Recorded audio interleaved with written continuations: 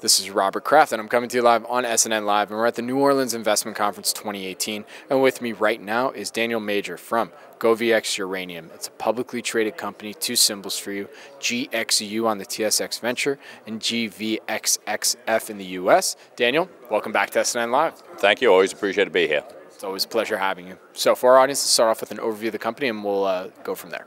Yeah, GoviEx is a company that's focused on the uranium development of projects in Africa. We have 3 of them, 2 of them already permitted. So we last spoke with you in July 2018 at the Sprott conference. Let's get an update and really focus on, what's going on in the markets.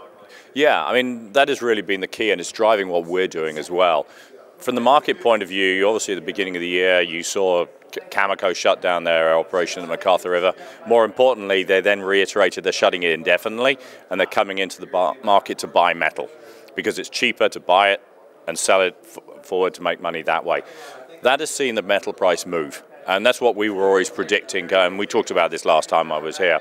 And so what GoviEx is therefore doing is basically getting itself ready for production.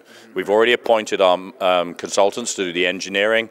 They were done since we saw you guys at Sprott. We're working with the banks on sorting out the debt. So GoviEx and starting on the offtake conversation. So that's really what we're doing. We have always said that when the market recovers, GoviEx is one of the few companies that can turn it into production and turn it into cash flow.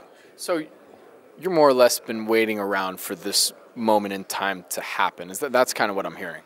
Yeah, kind of waiting around, but we've been doing things in the back. Yeah. No, I mean, you're absolutely right. I mean, what we have been doing is conserving capital and using that capital that we've got in a value-add way. So we did a couple of small acquisitions. We consolidated ground on a localized basis. We spend a lot of time and effort looking at our project and seeing what we can do to optimize it, because that is the key. I mean, we have a $24 cash cost. That's equivalent to an ISR in the US, but this is a 21-year mine life producing 3 million pounds per annum. So we've been saying, all right, what we can do to bring that OPEX down? What can we bring the CAPEX down? And that's what the engineering team is working on at the moment, is taking those things that we've been working on while the uranium market was flatter. So where do you see the uranium market now going into 2019? Slow and steady upwards. I think that's very much, we've seen this already, that the market's now in deficit. You've had production cuts from the Kazakhstan, from Cameco, you've had a reduction in enrichment capacity coming through, so it's actually in structural deficit. But more importantly, what Cameco is doing is, by buying that material, it's also sucking out inventory, spare inventory that's no longer needed, which is just tightening that up. And so you're going to see a slow and steady price up. At some point in that process, that term contract market that we all need is going to move. When that occurs and then Cameco starts locking in, that's going to be really basically telling you where the market needs to be. And then also, from what you can tell me, and you alluded to this a little bit earlier, what are some of the companies now value catalysts also moving into 2019? From our point of view, our value catalyst is very much about that ability to go from being a developer to being a producer. If you look at an average, and we have a chart in our presentation, it's about a double. So, my comment to most investors is that all uranium companies will go up in value as a result of the uranium price. It's immaterial, no matter whether it goes good or bad company. We are one of the few can actually get that extra re-rate that you require.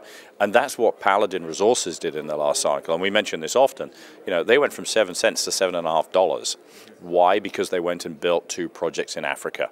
And that's exactly what we're doing. We built a pipeline of projects. Now we have to start delivering on them. And where can our audience go and find more information about GoviEx Uranium? Obviously on our website at www.goviex.com.